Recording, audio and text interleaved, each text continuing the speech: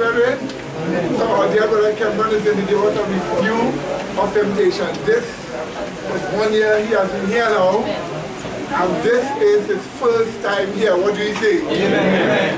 So we can have a wonderful discussion to review temptation. All right. Amen, brethren? Amen. So we'll start with a word of prayer. Most kind, eternal, Father, thank you, Lord, for this Sabbath day which you have spared our lives that we receive. I pray, O Lord God, that you will give me wisdom and understanding. I pray that I will be abased and you will be exalted. And all my words will be unto your glory, O Father, for this was the reason for my creation. I ask that you open my minds and hear that we may understand and that will bless them in a special way. These I ask in the name of Christ Jesus, my Lord and my Redeemer. Amen. Amen. So, study is a review of temptation, and it came to me a few weeks back, you know. I was going through some stuff, I was sitting down, I was wondering, really and truly, I was just meditating on temptation, you know, and you know. So basically, I'll just start, right? So in this review, it is my desire to investigate a few points with regards to temptation. The reasons we are allowed to face temptation, how we ought to deal appropriately with temptation, with the graces given to us, and what is the desired end of God allowing us to face temptation. Right? So basically, I'm just going to review a few points with temptation, why we are allowed to face it, how we ought to deal appropriately with it, what is the end result that God wants to attain in us, why He allows us to face it, right? So I just start with this. Every human being that walks upon the face of the earth has faced temptation and will face temptation, right? So for one to deal adequately and appropriately with temptation, we must first understand that temptation is not sin. Now the reason why I start here is because, actually I'm going to say this, so you see, is that people, sometimes, I know for me before I came to the truth, immediately as a temptation comes to your mind, oh, you're sin, oh gosh. And because of that, and not adequately working out the temptation and actually applying the faith to it, it kind of gives you in a sort of spiritually crippled state. Because basically at that point, you're not progressing. Right? So a temptation comes and stop you in your track, you're not moving forward. Right? So I will see, so temptation is not sin. Jesus was tempted, yet remained sin-free. Right? So you're going to look at Hebrews chapter 4 and verse 15. Right?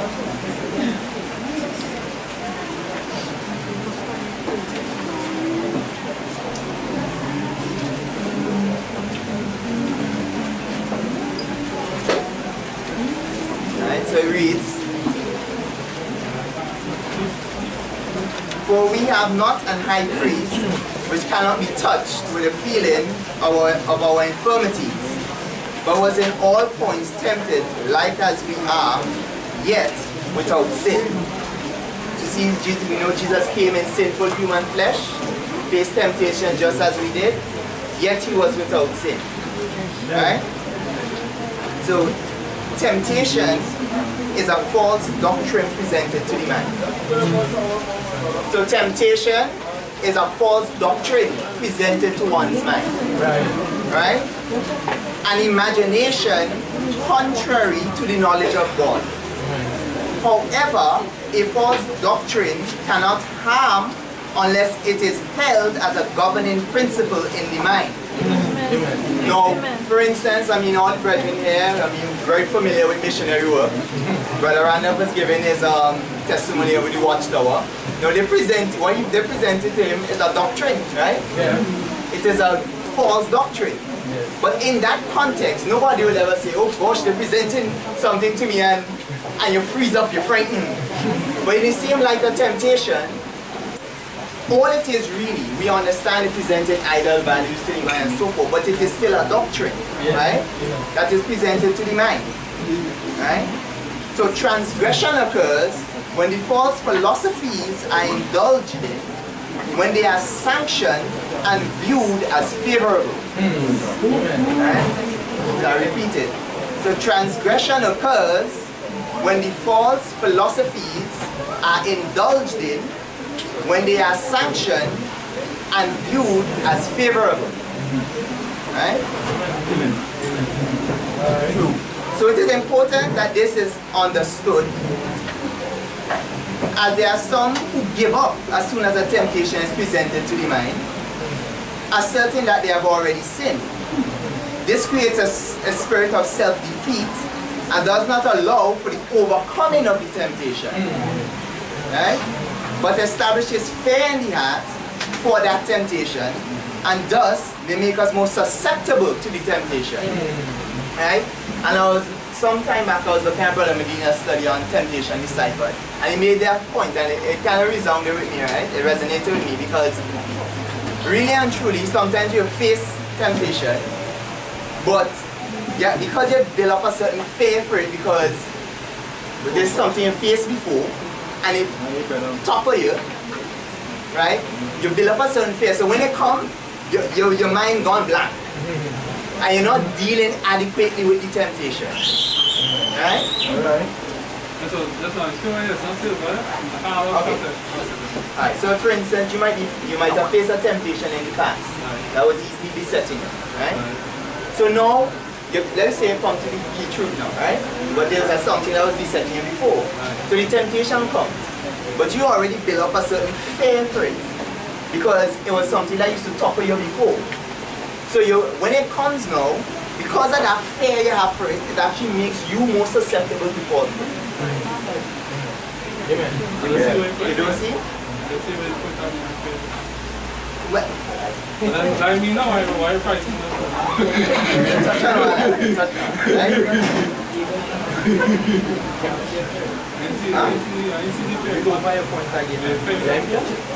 So I'll read over the point, right? It is important that this is understood, that temptation is not sin. As there are some who give up as soon as a temptation is presented to the mind, asserting that they have already sinned.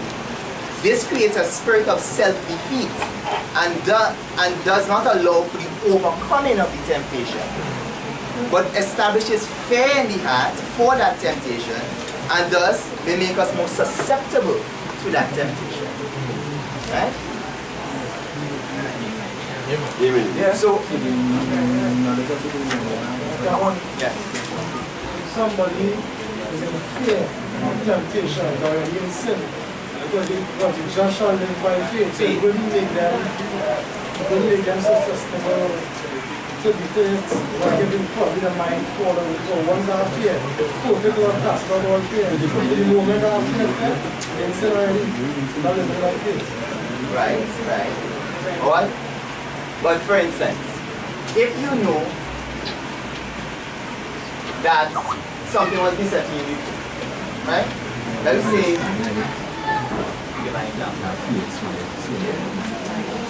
I know, let's say you had a thing for alcohol, right?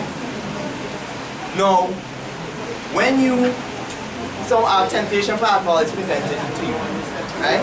But you never really adequately deal with it. But because it was a thing, issue for you before, you had that fear now, and that fear crippling you, so that you don't actually reason out what's the implications of this, what it's really saying about creation, how does this attack the divine nature.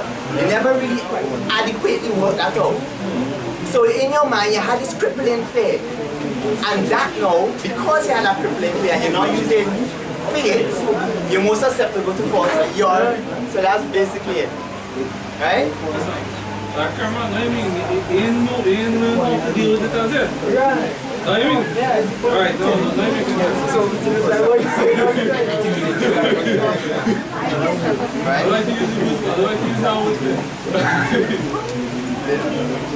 Right? So what is the reason why the saints of Yahweh are allowed to face temptation? Right? So why are we allowed by God to face temptation? Temptation come to try us and to prove our sincerity and our understanding of the science of salvation. Right? So I read it over. Temptations come to try us to prove our sincerity and our understanding of the science of salvation. Right? Thus, temptations provide the opportunity for the faith knowledge which we have received to be worked out and applied in our experience against the temptation. Right? So there's no better Cameron. I think you should quote it back over now, because plenty people may not hear in the back because of the set of talking in the back, please. So much talking in the back. So quote it over for all of us benefit, please. No problem. So the question was basically, why are we allowed? Why are the saints of God allowed to face temptation? Right? It says temptations come to try us and to prove our sincerity and our understanding of the science of salvation. Thus, temptations provide the opportunity for the faith knowledge which we have received to be worked out and applied in our experience against the temptation. Right?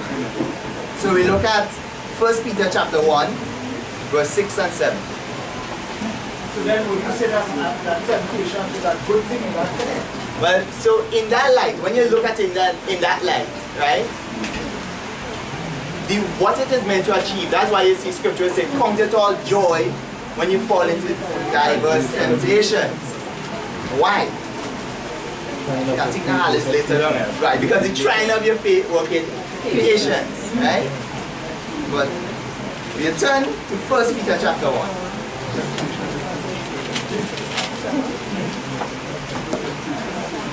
Amen. Amen.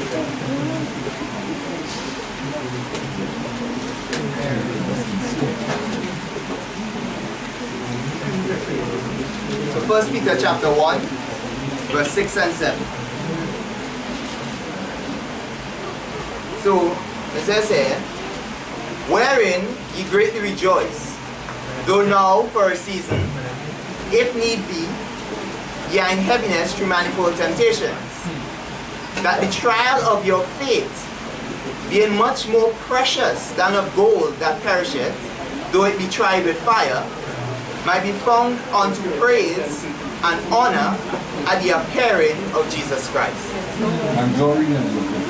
Right? So, right, praise and honor and glory, right, at the appearing of Jesus Christ. So, basically, that when it comes to us, that's the opportunity now for us to really reason out, because we might receive light. Now, when it comes, it's for us to really prove that in our experience.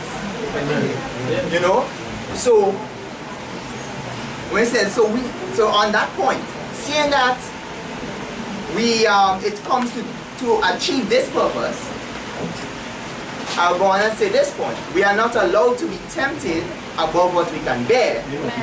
But God will, with the temptation, provide a means of escape. This is a hinge point on another. So we will go to the text, 1 Corinthians chapter 10 and verse 13.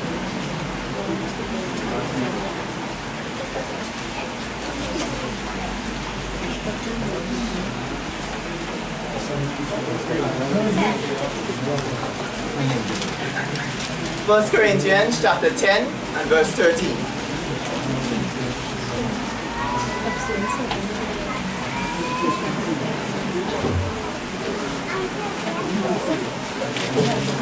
Right, so I'll quote the text, right?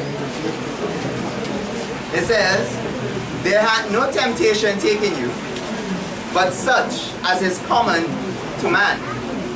But God is faithful, who will not suffer you to be tempted above that ye are able, but will, with the temptation, also make a way to escape, that ye may be able to bear it. Right? So, with the temptation, there comes a means of escape that you'll be able to bear it, or to handle it appropriately. Right? So, thus, a man in Christ is not tempted without God revealing some truth to his mind that if applied would keep him from sin. Right? So I quote that over. Thus, a man in Christ is not tempted without God first revealing some truth to his mind that if that truth is applied, would keep him from sin. Right? So, brethren, I say this to her because, and it's so important that when it says, let every man be swift to listen and slow to speak. Because sometimes you might be there, you're fellowshipping brethren, they might just say certain things, you know, you're sharing truth. And something passes in the discussion. And it comes here and you don't even know that that truth that put out there is really what to help you in a coming trial. You know, sometimes we just go, amen, amen, and we rejoice and then we go on our way. And we didn't really take the time to meditate upon what was being said. And I have personally found in my experience that when you really listen to what brethren saying, really abiding and the sharing truth, and you listen and you reason out the implications, you work it out, and then sometimes you face a situation, might be 2 hours later, might be 2 days later, and the very same truth that the brethren was discussing, and somebody might have just said in passing in the discussion, was actually exactly what you needed for that situation. Right? So, I go on. Each time we are tempted, it is to prove us whether we have learned the principles of faith which was delivered to us. When we overcome temptation, we become more settled, rooted in the truth, never to be removed. No more children tossed to and fro by every wind of doctrine, by the cunning craftiness of men. Right? So I'll quote 2 texts, Ephesians chapter 3, verse 17 to 19.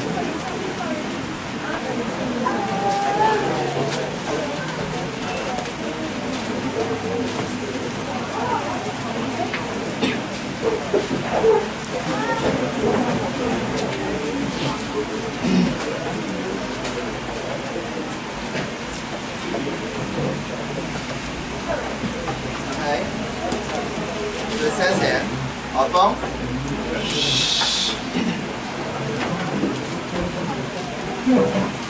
that Christ may dwell in your hearts by faith, that ye, being rooted and grounded in love, may be able to comprehend with all saints what is the breadth and the length and depth and height, and to know the love of Christ which passeth knowledge, that you may be filled with all the fullness of God.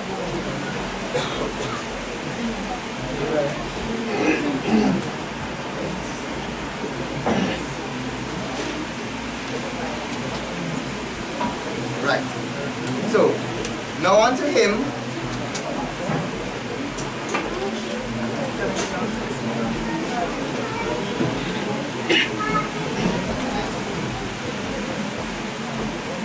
Alright, so now unto him who is able to keep us from, who is able to do abundantly, exceedingly abundantly, above all that we, sorry. If you could just give us a few seconds, there's a kind of turbulence in the market. No problem, no problem. Really need a little minute to settle up.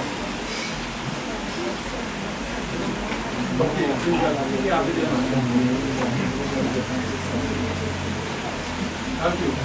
Alright. So now unto him who is able to do exceedingly, verse 20, abundantly above all that we can ask or think, according to the power that worketh in us. And we know, the gospel, the power of God unto salvation. Right? So unto him, so according to the power that worketh in us. The next text with that is 1 Peter chapter 5, verse 8 to 10. She won. I actually asked Sister Shaban to quote it.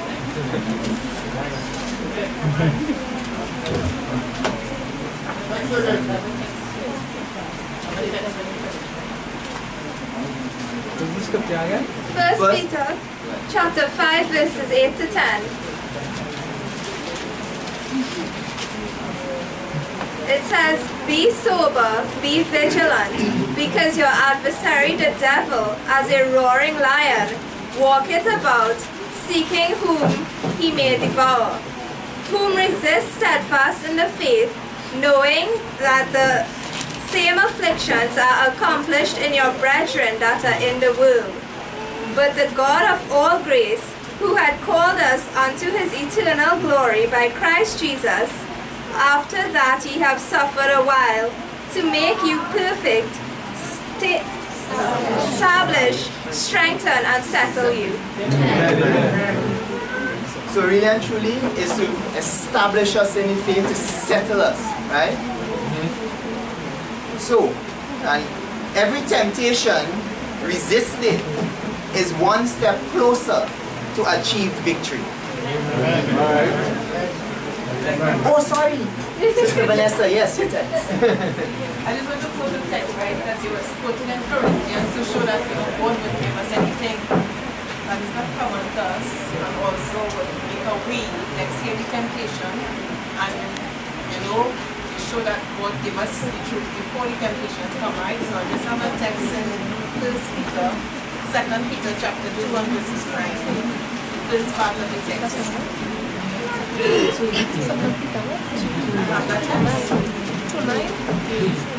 Second Peter chapter 2 verses 9. It says here, this part, the Lord knoweth how to deliver godly out of temptations. And the other part says, and preserve the unjust until the day of judgment be punished, right? Are we looking at the first part? The Lord knoweth how to deliver godly out of temptation. So we're seeing here, if he knows how to deliver the godly out of temptation, what is the problem here? It's really with us. Because as you said, he gives us the truth or the faith to deal with it by the grace of God. So when it is not, or you end up yielding, or you end up falling into it, it's really you choose to hold on to the temptation or yielding. And God knows how to deliver the just out of temptation with the faith. Amen. Right? So, I record the point. So every temptation resisted is one step closer to achieve victory. Question. A statement I want to make, right? A statement. Right. In the scripture in 1 Peter chapter 5 verses 8 and 9, it says, be sober, be vigilant. You understand? He said because your adversary is as what? A devil walking around seeking whom he may devour. The adversary, the devil is as a roaring lion walking about seeking whom he may what? Devour. So look, this scripture calls us to be sound-minded and to be vigilant. It means in the vigilance is used in a way to you're watching in a particular way. You're watching in a particular way, keeping to yourself. Because you know the adversary you're facing. You know how he is. You understand? And that will show when he comes, what you must be found doing, resisting him in steadfast in the faith. So a Christian is one, always have a watchful eye to their born again self. You're always watching the born again self. And the Bible shows when you're watching him, and you're found resisting by faith, he said, then the God of all peace, when you're watching, fulfilling these conditions, he will establish you. He will strengthen you. He will settle you. You understand? It's not like this, it's like, alright, God said, thou shalt not. And you hold it in your mind in a trivial manner. But you hold it in your mind in such a way where it causes to safeguard yourself then. You understand? And that is why it's being spoken. Right? But before I go on, James chapter 1 and verse 12.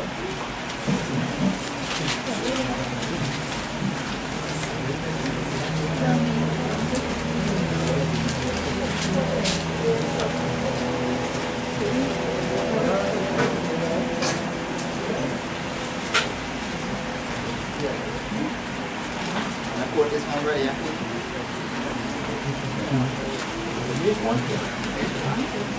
No problem. Research again, James, blessed Sabbath. James chapter 1 and verse 12. It says, blessed is the man that endureth temptation, for when he is tried, he shall receive the crown of life, which Yahweh hath promised to them that love him. So, brethren, you have to endure. You have to abide through it. When these studies are given, here, really and truly, is not just something to, oh yes, we had the truth, as Brother Akia was saying, right? And that was on my mind. It's something really and truly we ought to really work out and apply personally to our own experience, to deal with our own selves. Because you can't really go out there, as you were saying, to try to help anybody if the faith isn't really working in you to help you. Right? So, I'll go on, right? So when dealing with temptation, we should not be content with knowing that the general premise of a temptation is false and that the ideals are contemptible, but we must identify what specifically is wrong with it. We must identify the specific points of error. The sword of the Spirit may then be applied to destroy those fallacies individually. Our warfare against temptation must be with tact and skill, and the strike of the sword precise. I'm saying this because, you know, sometimes you might be facing a temptation and you might have in your mind, well, okay, I understand temptation is false, and we know, let's say you might be facing something with lust, right? And you just go, God is eternal, God is eternal, God is eternal. But did you really identify what particularly about the temptation? What is it saying? What is the points of error it is presenting? What is it really saying and presenting to your mind? What points are you bringing to attack the divine nature himself? And then when you reason that out, now that you have that in your mind, you could really and truly systematically and precisely, surgically deal with each point according to the understanding of the faith that you have in your mind. Amen. Right? So when you're dealing with it, it's not on a dogma or just some, you know, yeah, you know, but it's really, go ahead. Give us like a practical illustration of what. Okay. Let me say, for instance, I'll give you it because I use this a lot. Lust, right? Because it's something everybody could do. God had given me a study sometime back with regards to marriage and the rights exercised in it and what it means in the plan of salvation. Now I understand that in the social compact between a man and a woman, it is to symbolize Christ and his church. And that which is exercised in it is supposed to teach the intimacy and what is taken in the Christment and plan of salvation. It was supposed to impress that upon the mind. Now for me now, to accept a temptation of lust, is for me to say, is for me really and truly, is to blaspheme, or is for me to pervert the gospel of Christ. Because I'm looking at this very same thing by which I am called and by which I am saved by. I'm really and truly taking it and perverting it before the world. That is what I'm doing in my mind. Amen. Whenever I accept that. So that is the faith that you learn.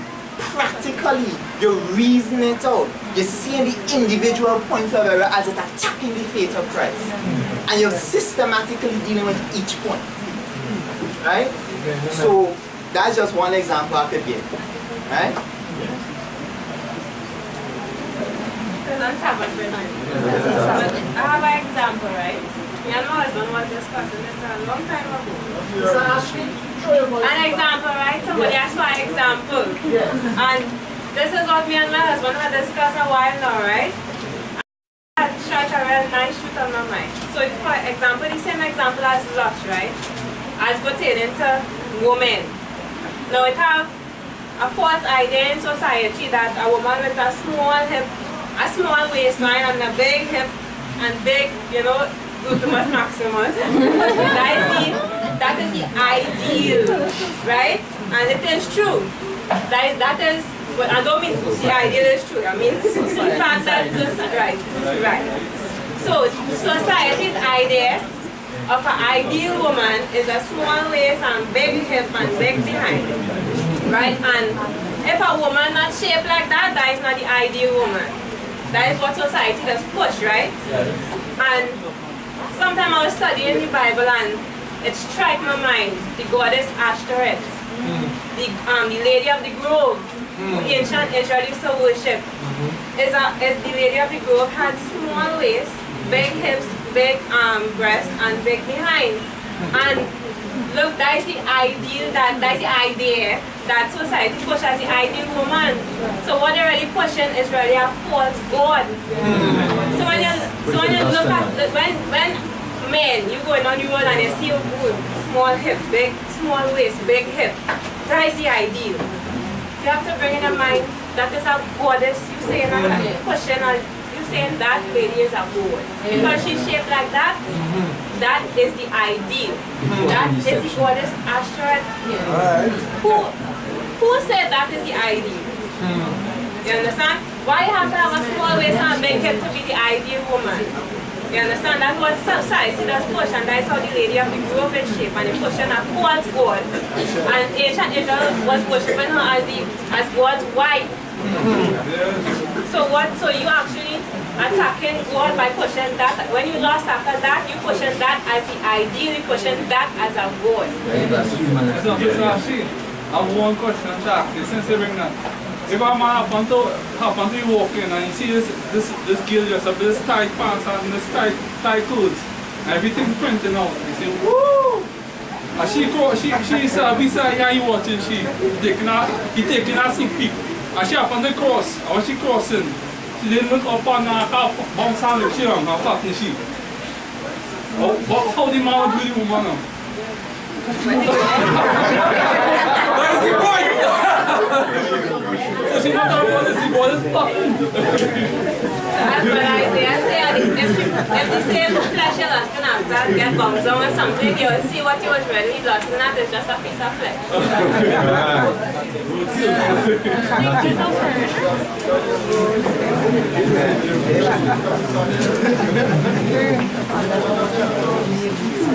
So I'm just going to go on to a couple of pitfalls to avoid when dealing with temptation. Actually, so pitfalls when dealing with temptation, right?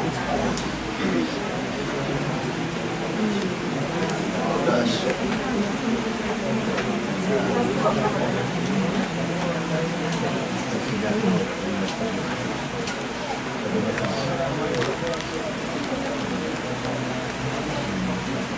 And this is basically what I was touching before. Receiving certain truths.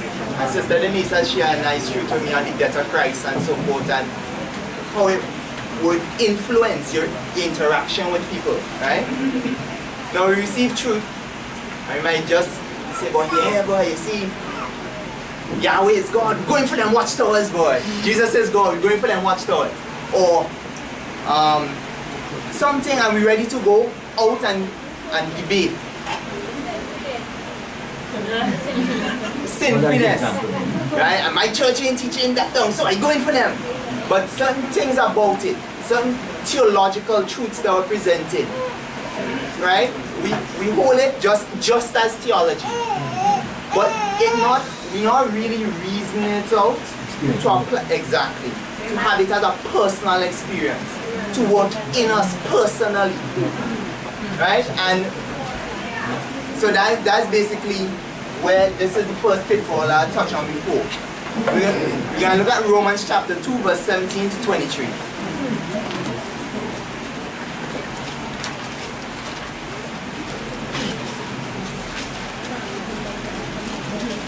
Brother Michael, you want to read this first? Romans chapter 2, right? Romans chapter 2, verses 17 to 23. Okay. Romans chapter 2 from verses 17 to 23, right? Behold, thou art called a Jew, and restest in the law, and makest thy boast of God, and knowest his will, and provest the things that are more excellent, being instructed out of the law.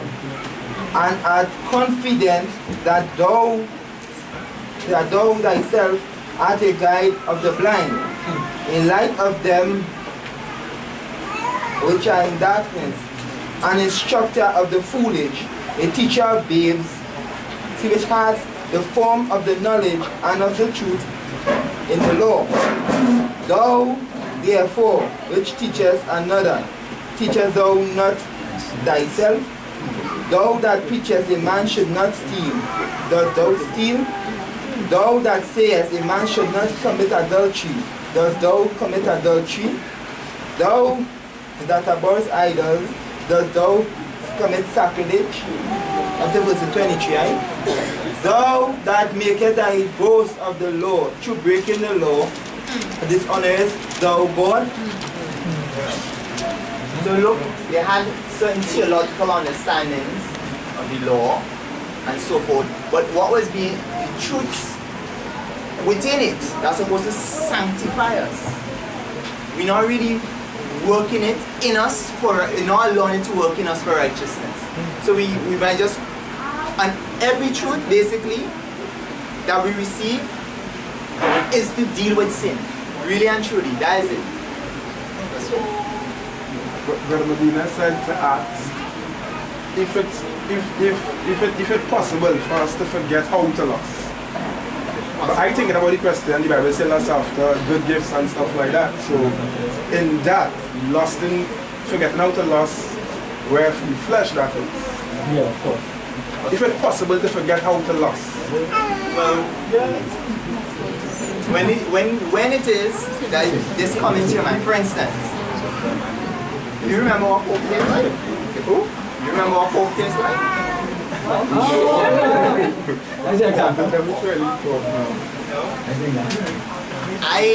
I used to eat it. I can't remember what it tastes like. It's really and truly, you put it in a plate in front of me and I watch and we discuss. So look at it, it's something, certain things, they may not have been such deep-rooted values in your mind from before. Now you come to the truth, you learn how to deal with it, and you pass on. Now, those things don't even become anything to you. You pass that by normal. And it's not a value in your mind at all.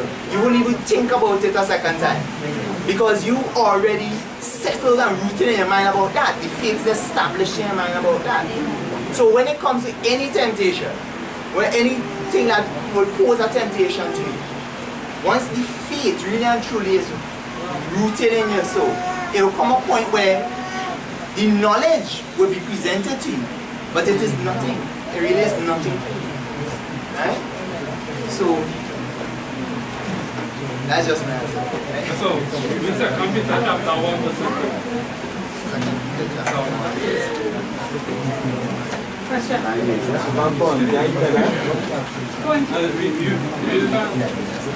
have a point, right? And the point I want to bring, right? Yes, right? We live in a world where, right? I want to bring this point. You have the memory bank where they store your information in, right? So a person remembering a particular wrong is not a sin. A person remembering how to do so lust after a particular thing is not a sin. So you can remember how whatsoever used to take place, you have it, knowledge of it in the memory bank. But to practice it, you have the faith against that. So whilst you might have the remembrance of the wrong, or the remembrance how you used to practice the wrong, you will not partake in it because your faith developed against that. So you will have that remembrance of it. You understand? The time when that will be forgotten, right? As Sister White shows, it's a particular time when the person and them start to think and ask themselves, try to think to remember how to do so, and they can't remember how to do certain things because they see love. Right? But now in the world, having a remembrance of a wrong is not so. You can remember how you used to drink that, remember how you used to lust after that, because you lost and follow a particular pattern of thinking or knowledge. So you remember that. However, you have faith against it, so you will not lust after it. You understand? Particular knowledge chapter against it. But the time will come where you will remember the taste of it. Or you might remember the taste of it in your mouth, but you have the knowledge that, hey, I used to eat pork. But you can't remember how it tastes. Because you lose the remembrance of the taste of it. Like smoking cigarette, I can't remember how that tastes. I can't remember how cigarette tastes. But I remember I used to smoke. I used to smoke weed also. I remember I used to drink too. But I can't remember how it tastes. So you will lose those appetite for them things because of the faith, knowledge. You lose appetite for it. So you can't remember it. However, the knowledge of the wrong is there. So when it wasn't really, okay, we understand that you have certain memories, right? But when you look at it, for instance, yes, well, you remember like you used to eat pork. But that memory, right, really and truly, it shouldn't really bring up a sort of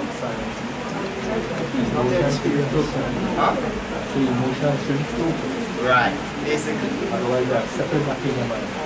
So that knowledge, so even though you might come and knowledge is presented to you, somebody could come and say, well, I go down by the barn, I remember how you used to do, and all that memory come back to you. But that's so disdainful for you now because you already deal with that, with the faith in your mind. That is like, what do you come with that for? Seriously? And you're gone your way. So that's the light in which I'm looking at it at, right? Because, right, so that's the light in which I'm looking at it at. Because you can't force a particular memory of an event out of your mind. You can't force that, you can't really do that, right? Just try to, there's not some damaging consequences, right? Even though it come back in your memory, right? You have no value for it anymore. Right. Because you also have memory verses to already overcome that to deal with it. Right? So, a while ago, you attempted to give an example, temptation, put in the situation, the marriage situation.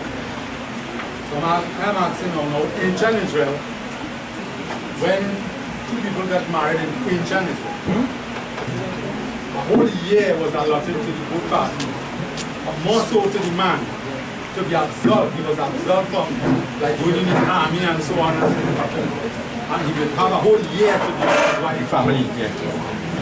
What would you think about somebody who got married, whether the male or the female, and within the early period of the marriage, you find that culture that is happening in ancient Israel, right? And when I say culture, I'm talking about the good command.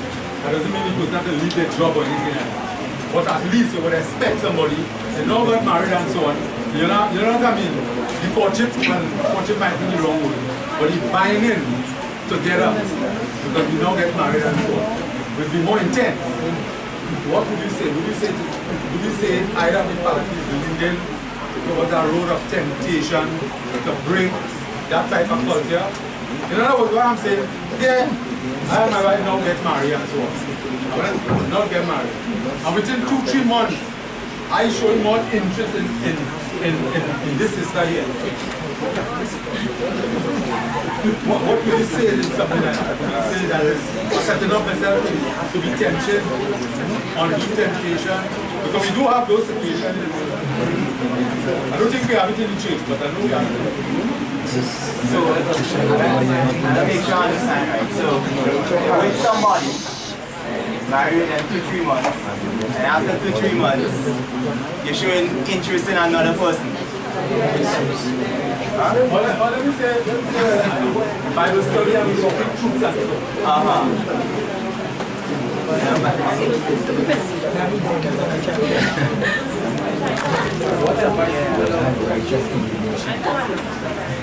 I'm not sure I fully grasp the situation, brother. Like, no, but a situation like that, would you agree that either of people, one or the other, is setting up themselves to be unduly tempted? Yes. yeah,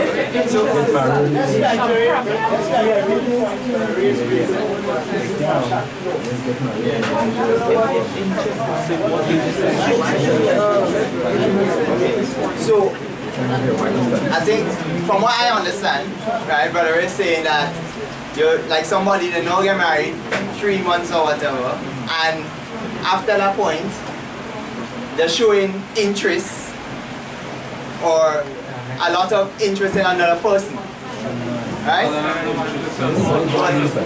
When you say interest, right? Yeah, like you had more elaborate on that, because interest could mean a lot of things. They could, like the brother, they could be okay. Somebody now come to the place already. You study with them, help them to develop, right? Or is yeah, but showing interest, it is implying something. Right, so you showing emotional interest in somebody else? That's what you say? Just because this situation, just because this particular situation, just because this particular situation, when you don't get married, you will expect a kind of bonding. Right. Because marriage is not that way. But as how it was in ancient Israel. Because you will have a whole year, you will be absolved from going to fight wars and so stay and comfort the wife and so on. So a trend like that will continue up to now. I mean, you expect people to get married and so on. We're talking about temptation here, right? So I'm simply asking, if a situation like that develop, would you agree that that is setting up themselves for one? Nothing like it raise a whole audit. It raise a whole honestness in the back here, so I think we should proceed.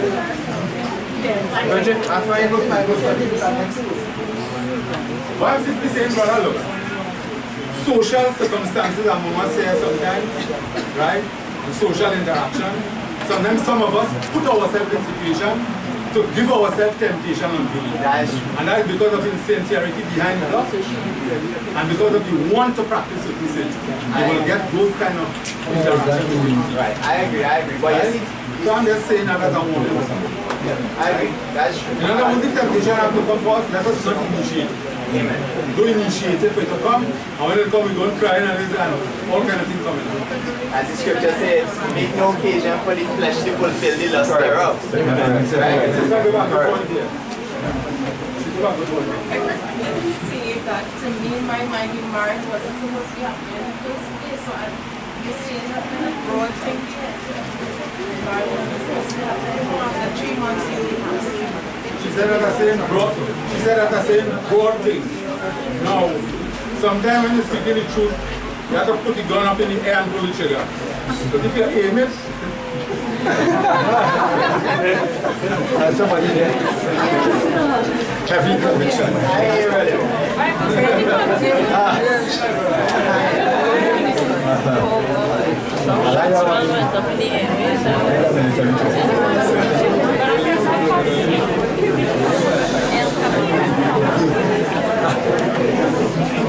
Proceed with caution.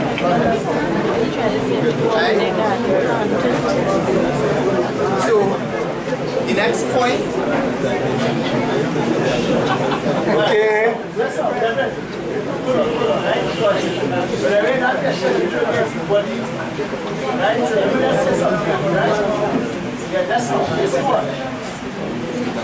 What would cause somebody to now marry somebody, and within 3 months' time, you're looking for a certain kind of relation with somebody else? You understand? That's why you see, as the sister was saying, when you're talking marriage, marriage is not something you just jump into just like that. You just meet a person and figure, all right, I want to marry the person and so on. These are things that must take time. You need to make sure that your partner really loves God. Or you're on the same trend. Of course, it may have variation in development and so on, but that is not what I'm talking about. So I'm saying, like Sister White said, she says, if when a person is contemplating marriage and they separate 2 times a day, you need to start praying 4 times a day. That's to show you how serious that is. So I can't see somebody married to somebody and remember what you're marrying. If you're marrying, remember there are different reasons why people get married. But in this faith, as far as we know, you get married for the right reason. Right? Where each person seeks to develop one another to the glory of God. Right? So, if a person marrying a person for the shape and the form and so on, then what will happen after that? You might see somebody coming with a more nicer shape and form than their partner. But if you marry the person for the sake of the truth, and you see the potential, you see this person is an aid to you, this person can help you along in development. Why would you marry them and after 3 months you're looking at somebody else? Or you're showing more interest in somebody else? One after me, I mean, that is very wrong. That should not be so. You see? Yeah, it's very odd. You see, so if a person, yeah, it's carnal. It's carnal. So these things are very serious things. Now, I like how you answer, because when a person say interest in a person, that's a broad term. Because let's say somebody, they come into the faith, and maybe a female, and the female have certain problems and they feel comfortable speaking to you, and you share the faith, then you have to know yourself. You have to know what is your work there. Are you being deceitful with the word of God, or are you really genuinely trying to help the person? What about if the other person have all kind of jealousy problems and so on? How do you deal with that? So these are things that we have to really be sincere before God with. So that when we study with somebody, we must know what is really our intention. Are we trying to use the word of God to gain the flesh? What are we really doing? You see what I mean?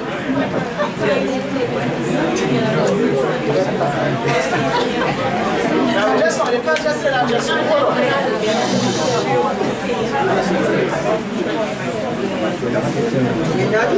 Yeah, I know what sister. What the sister is saying, right? She's saying, and I agree, she's saying, wise it is, you may spend time studying with other people. Remember, your personal responsibility is your partner. Yes. But that male or female. So that's the person you have to spend much more time with. But that does not mean to say that you won't study with other people. You see?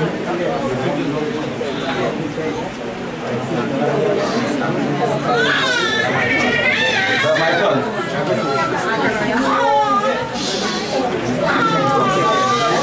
If you're talking to your voice of share your Alright, just before I say something, coming for the camera, I think I should just make one big comment on it. If you're using the word of God, alright, and end up using it to get the flesh, you can't use the word of God to get the flesh. But if you're using the word of God, and the flesh becomes a problem, and you caught in that, you're not using the word of God, although you give excuse to still say you're using the word of God. Because you fool yourself, you're not using the word of God. Remember, Lucifer always seeks to neutralize a word that is seen to be very strong by sending the flesh. Remember that.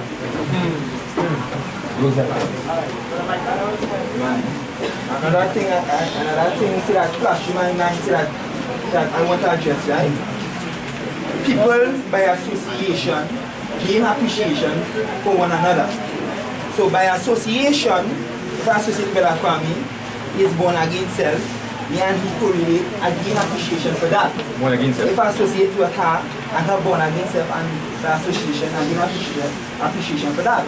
So by association, we gain appreciation when we learn of the person's identity. Somebody can learn of somebody's identity and appreciate the identity without having in their mind to be in a relationship with.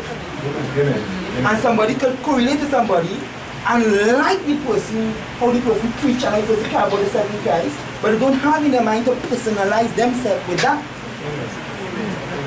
However, a person can see it, like the person born again identity, you understand, and like the association with the two.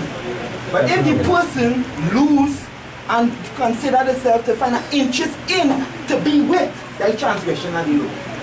Because no faith knowledge will push you to that. No faith, especially if in a marriage. Especially if in a marriage, it won't push you to that. So somebody appreciating somebody born again self is not an issue. And somebody appreciating somebody born again self, you understand? A point where they like to associate plenty with this person is not an issue. If by the association, they associate themselves with the person with personal agenda, that is transgression and that is anti-faith. So you can watch a person, association with a person, you watching on and watching the association and considering in your mind something more than maybe that. That is transgression. And that is why we do that. The 2 ways we have to judge it and the 2 ways we have to be careful. That was your experience.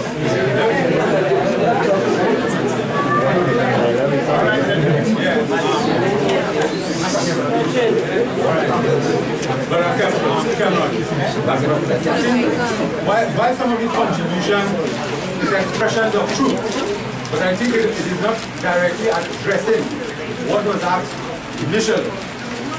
I put it in the context of here you have a situation in ancient Israel.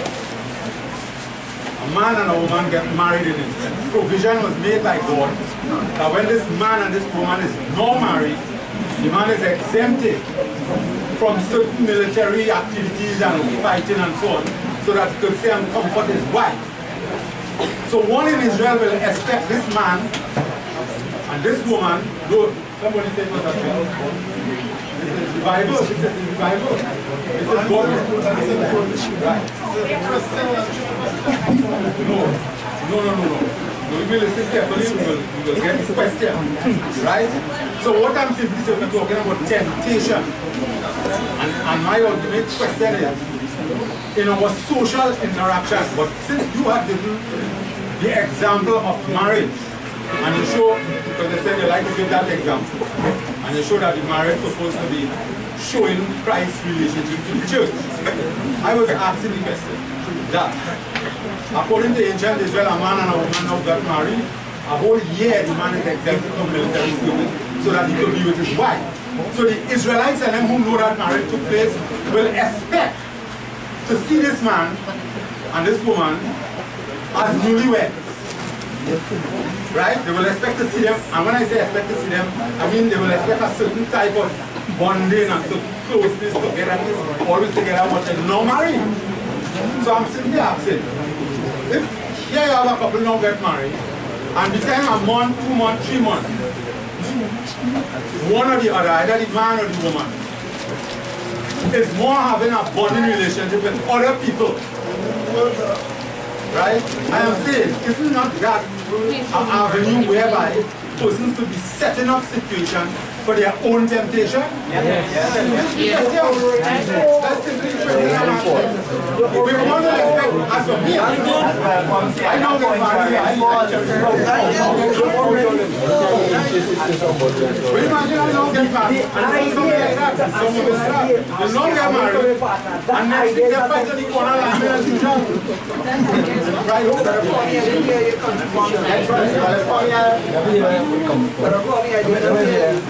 What I'm saying, in that situation, the person already fall.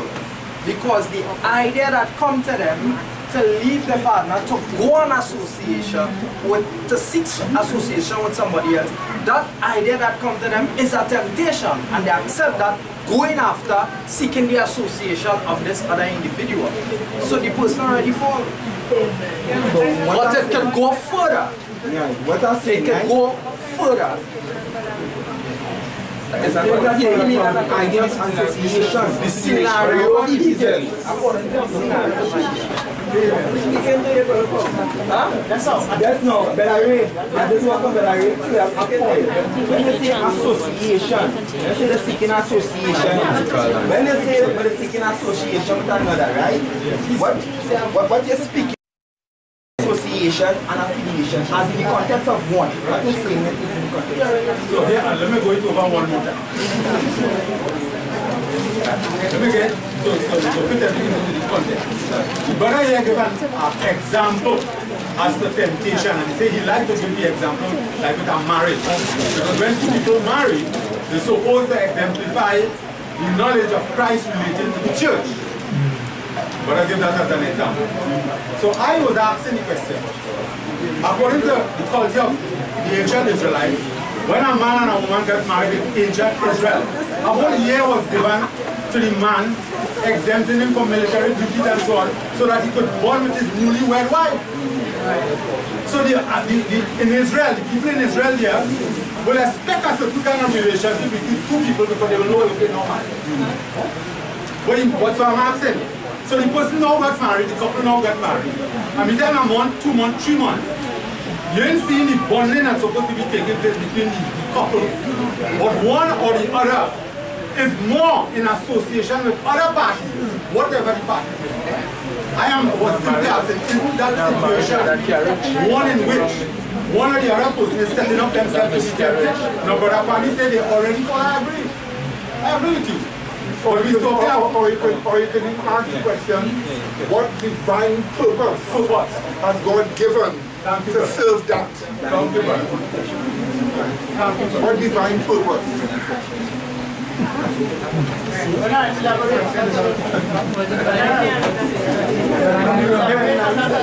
No, I mean the same thing.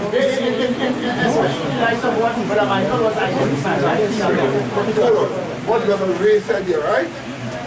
If God has given a year for the person to bond together, and within that year, the person is associating with somebody and more, they are much more closer to and more bonding with somebody else. Now, they may not do anything, if you know what I mean. The question is, what is the divine purpose in that?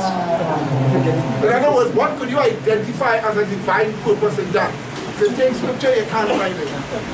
The only thing you are left is to openly speculate. You understand? So that's the reason why one should be careful. Right? One should be careful.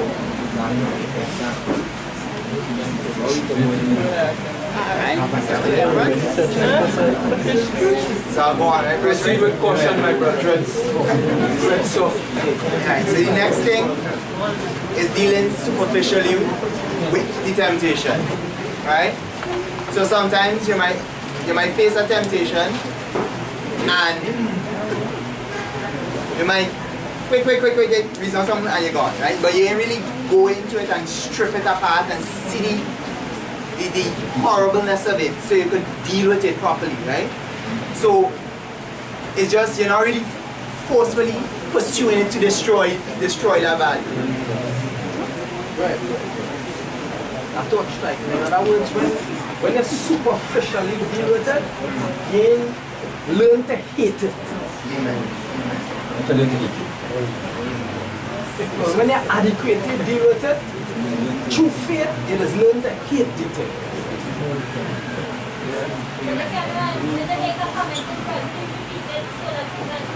So Brother Kwame is saying when you superficially deal with it, he said when you superficially deal with it, you ain't really learn to hate it, you ain't really learn to hate it. Right? But when you deal with it properly, you just get this hatred for the wrong. Right? Through the faith.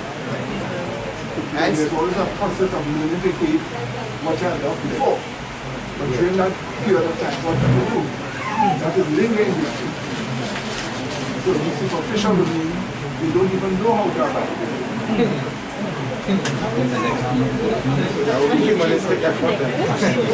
No, I'm sorry. What I said is this, sorry.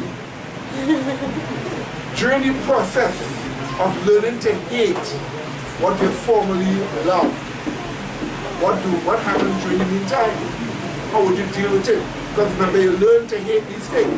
Right. Take for instance, as I just tried to present to a brother, can a person forget to lust? Think about that. Yeah. Alright, so during the period of time when you are learning to hate the thing, what do you do? Right? Is there a superficial dealing with the temptation? No, because you can have lingering victory. Learn to abide. So probably superficial for the person who hasn't learned to hate the thing yet could be not even knowing how to abide. Ask some people if they learn how to abide, and you will see their minds are always on something else. And they have to learn to discipline the mind to abide. Brother Medina, superficial, going about it superficially, is that humanistic? Or the faith you'll be using superficial? But a true Christian who is handling temptation, notice what I said, handling temptation without, not within. True person is handling temptation without. Okay? They don't superficially deal with temptation. And rightly, as the brother said, if you're superficially dealing with it, you haven't learned to hate it. But learning to hate certain temptations that you were familiar with is a process. Through faith, right? And through understanding the various nuances of it. But during that time, you're supposed to abide and be still sin-free. So the issue there is not learning to abide or getting problem with abiding, probably because the person has different, at times your mind go on different ideals that they have. You see? So whenever they superficially deal with it, this some truth, as the brother was showing, they didn't go into the real weight of it. They just take some, but God is eternal, and just didn't do it. But they didn't work it out thoroughly. That would be superficial. Yes, yes, that's what Properly identifying it. And transgression against the truth and destroying it, but relying on a doctrine. Right? So you really go into it and see the horribleness of it to hate it. Right? So I'm gonna quote a text, and it's 2 Kings chapter 13, verse 14 to 19. 2 Kings 13, 14 to 19.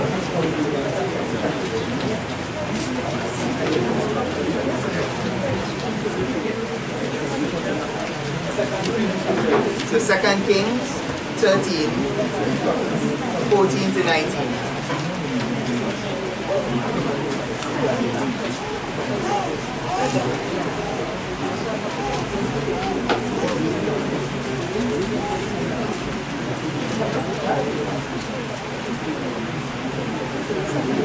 Right, so it goes. Now Elisha was fallen sick of his sickness whereof he died. And Joash, the king of Israel, came down unto him and wept over his face and said, O my father, the chariot of Israel, and the horsemen thereof. And Elisha said unto him, Take bow and arrows. And he took unto him bow and arrows. And he said to the king of Israel, Put forth thine hand upon the bow. And he put his hand upon it.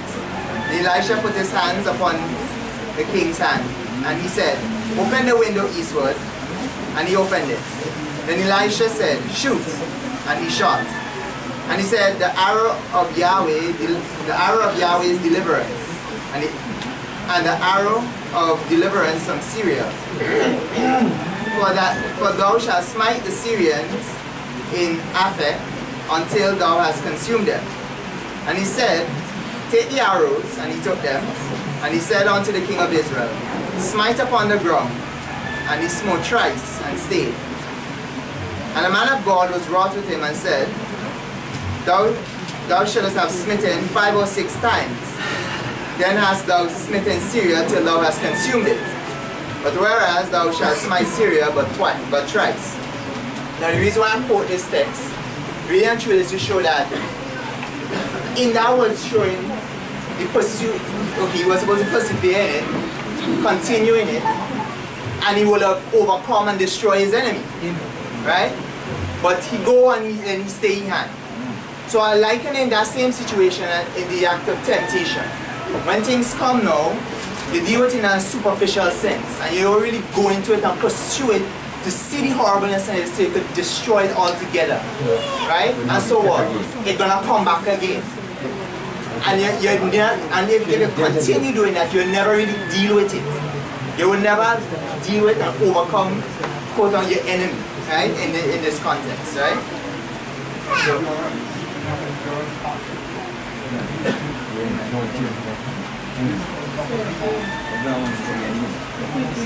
a question I want to ask, right? A question I want to ask, right? Is a question for thought, right? A person have a particular wrong see they used to practice, right? Then you faith that they're not abiding in wrong. So the wrong come and adjust them. And when it comes to them, they adjust it this time. Having see the faith of Jesus Christ, they adjust it this time. 2 days after, the same thing come up. They adjust it with the faith of Jesus Christ again. A week, 2 weeks, 3 weeks after, it come up. When it come up, but they didn't adjust it adequately as they adjusted twice before, but they fall. Would that make the person was superficial from you twice times to address it? So when I say superficially, okay, so for instance, I'll give you the example. When it is, I'll use the example with God is eternal. Now when I say superficial, I mean you're dealing with it from the perspective of, yeah, it's something that you just dogmatically go over and over and over. You're not really working out the implications of the thing. It's just a dogma in your mind, you're using it over and over and over again. Right? Right. So it's like, okay, you might have, okay, God is eternal. But this thing, that's just this dogma, but you're really going to see, well, what's the real horribleness of this thing? How it really and truly, and then you can say, okay, this will apply this here. This point to say this about, I will apply this truth here. And you're really dealing with it in that sense to really destroy it altogether. The mean application of what it is that you're not applying what it is that you know to yourself. But I don't know. And then if you go and question, show what it is if you come to it and you get the evidence now. You formulate a strategy that's how to deal with it now. It's how to conquer. Right. But I didn't bit by bit by bit. Right, but it comes down to say you strike at the sword, how to be precise.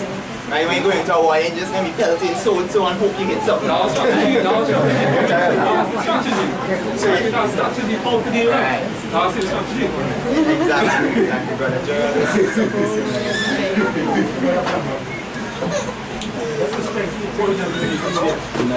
We have in Hebrews chapter 12. Right, in Hebrews chapter 12.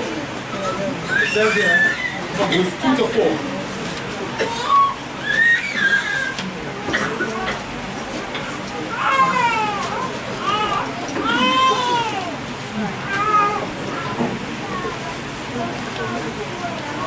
Well, in verse 1 they talk about the cloud of witnesses, right? And we know that guys, the whole cloud, the whole assembly of the faithful, who conquered by faith.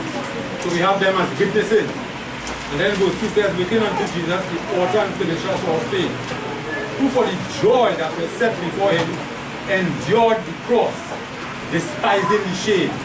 I think some of us need to pause, stick up in our own time, and meditate what that means. What it means to endure the cross and despise the shame. And is set down at the right hand of God. For consider him that endured such contradiction of sinners against himself. Now, some of us easy to get offended if we hear somebody say something bad against us. I myself was like, when you consider this here, this is how Jesus was. This is how he was. For consider him that endured such contradiction of sinner against himself, lest ye be wearied and faint in your mind. And then verse 4 says, you have not yet resisted unto blood, striving against sin. Now Jesus is the example in this context here.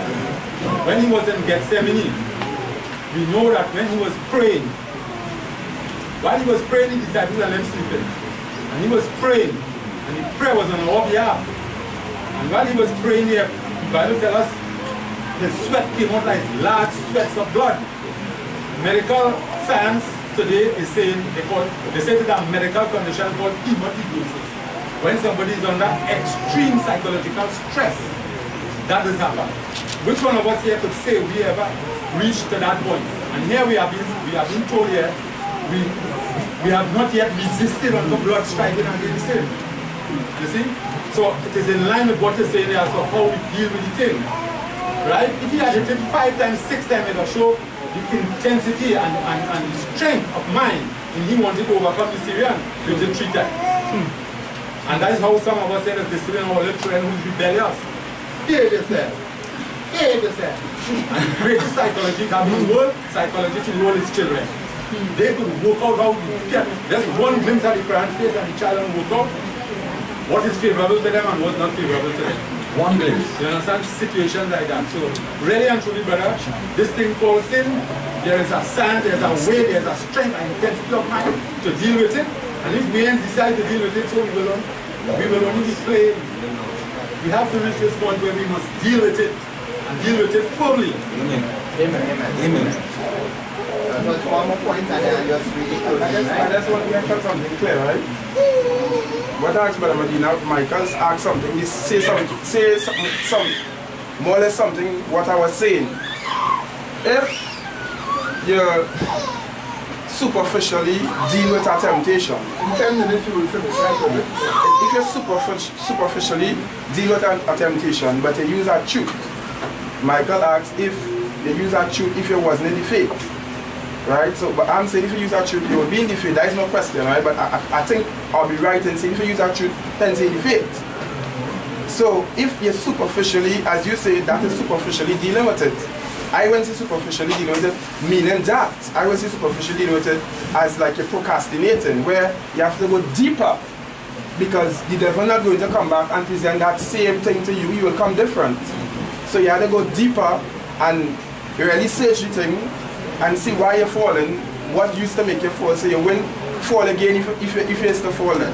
But if you then fall and you use a simple truth, I'm not seeing that is superficial, I see you use the feet. I don't know if you understand what I'm saying, by what I'm saying. If I'm wrong, I can be corrected as well.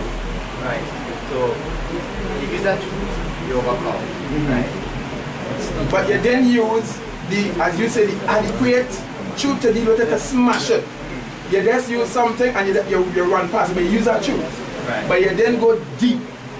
You then mash it up. You then go, the weighty matters in it, you then go there. Right. You need to do that. Right. But you're not doing that. That will be superficial because right. they will be lingering there because you need to go deeper. Right. You need to abide there now and see why, hey, why I use that little bit of truth? Why then go deep, like that? So that's why I say relying totally on a dogma. Right. So you might come and you might get something.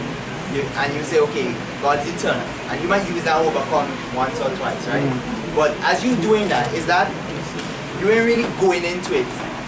Right, so my point is after you don't do that, after you don't use the truth, whatever experience in after, if you continue, that will be something superficial. If you're using the word superficial to me, that will be procrastination because the faith will tell you, go deeper. That is how I see it. Right. So somebody who now come to the truth, they now come, right? And they get a particular thing. And let's say we don't understand the God here, right? And that is, so whenever thing come, okay, God is righteousness, God. And they use it and they overcome it, right? But then what I'm saying is, when it comes just a repetitive thing in your mind and you're not really dealing with the heart. Yeah, but that's my point. That's what I'm saying. Right, so that's what I'm saying. What I'm saying is this. You can't use one truth. You can't, I know, but I'm saying you can't use one truth a million times the same way then, so to speak.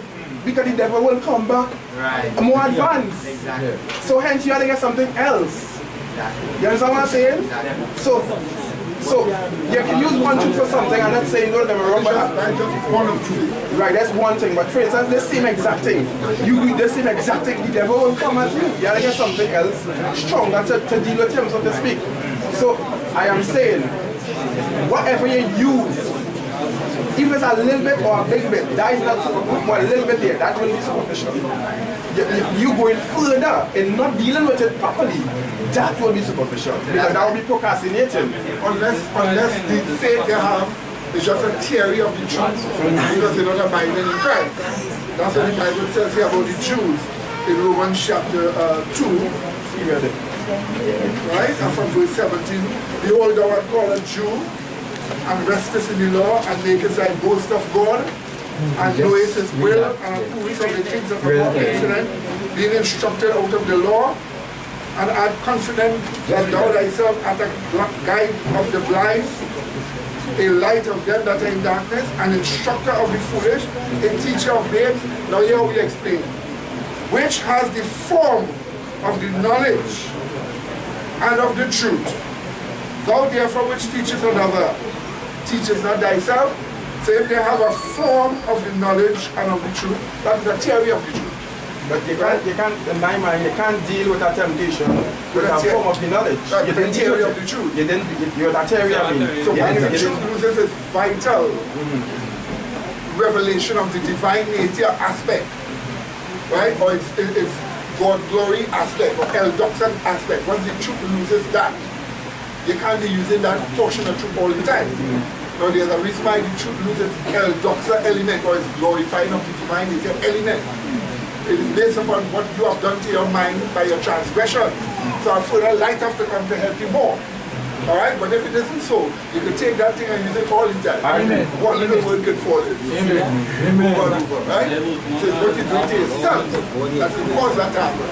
Once that is the case, then that just becomes a theory of the truth.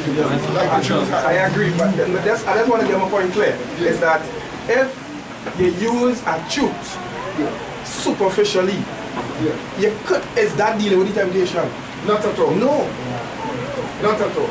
No, that's not dealing with it. Once it is, but remember, to you, you are like to you are dealing with it. That's your intention. The intention is that let me go to the throne now. Your intention is to deal with it, but to deal with it superficially. And superficial could mean different things. But once you're dealing with it superficially, obviously you're not really genuinely dealing with it. Okay, and the example the brother quoted, that king needed endurance because he had plenty love of ease. And his love of ease that would cause him just to fight about 3 times and then sit down on his knees and the enemy will come and take him over. Right? So his problem was love of ease. Right? Some people have love of ease, and love of ease is what makes them endure. And he needed to hit once, twice, 3 times, 4 times, 5 times, 6 times, 7 times. Then he would have gone.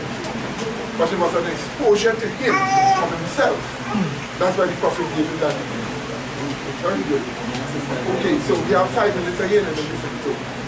Just finish one more point. I said on here, so obviously once you're doing this, you're already in transgression, right? So basically this is like, it kind of set up in a follow or after effect of the fear of the deception from that particular temptation. So like because he was overthrowing you in the past, he has certain like an overbearing, it's bearing over you, I have a fear for it that you'll fall.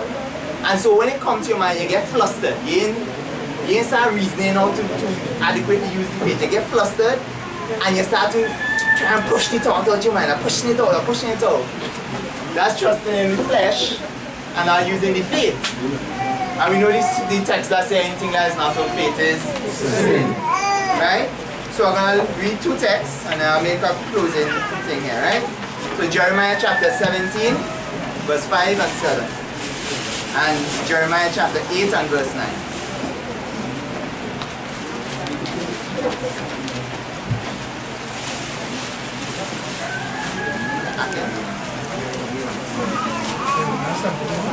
Jeremiah 17, 5 and 7.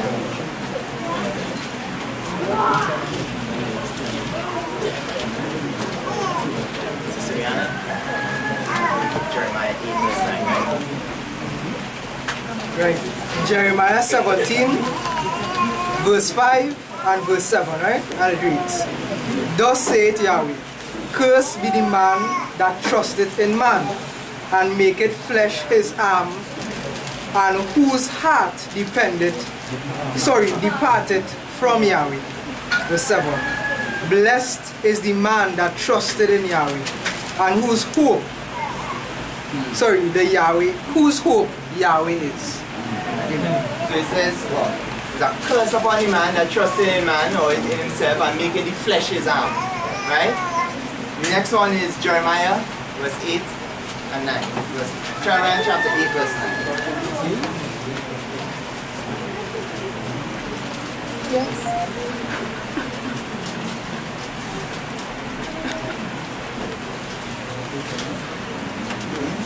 Jeremiah 8 verse 9, and it reads, The wise men are ashamed, they are dismayed and taken.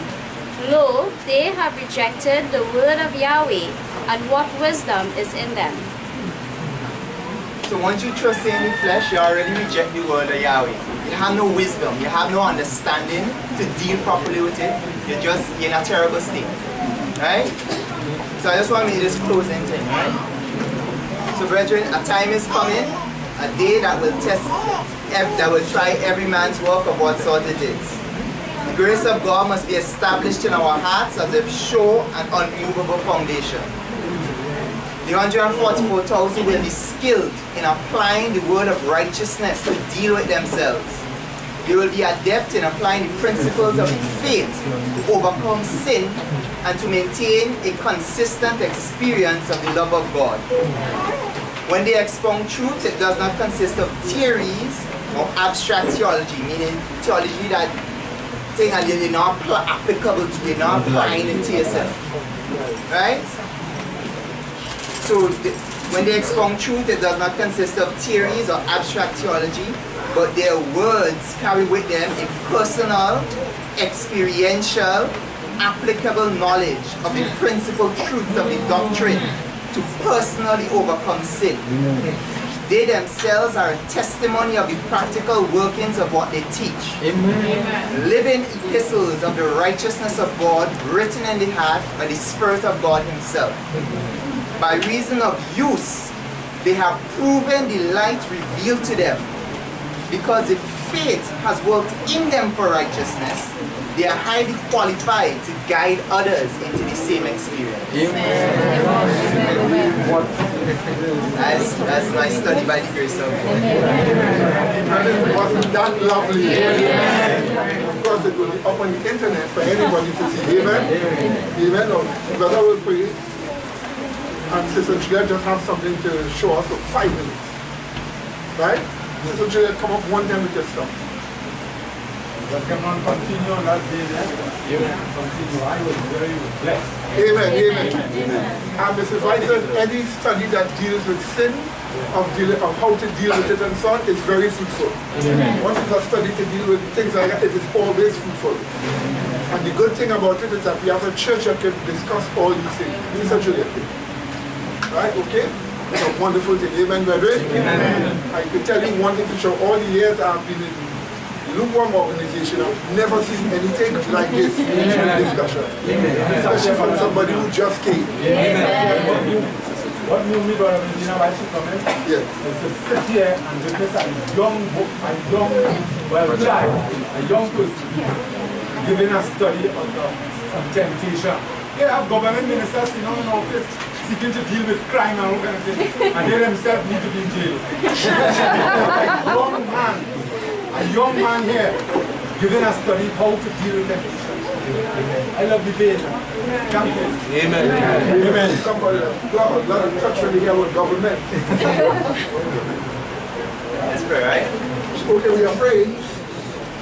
Loving God, everlasting Father, as this Sabbath closes off, Lord, we thank you, Lord, for this day which you have set aside to show that you are Creator and that you are the Almighty God. Father, I pray that that which was said today throughout the day would stay in our minds, that we will meditate upon it, that will work in us, O Lord God, that we would be the final people, Lord, who will spread this gospel to those a dying world who desperately needs you. Loving Father, I pray that as we travel to our various houses, that you will be with us, you will abide in us, and we in you, that you will send forth your holy angels to guide and keep us in all our ways. These mercies I ask, O God, in the name of Christ Jesus, plan salvation. Amen.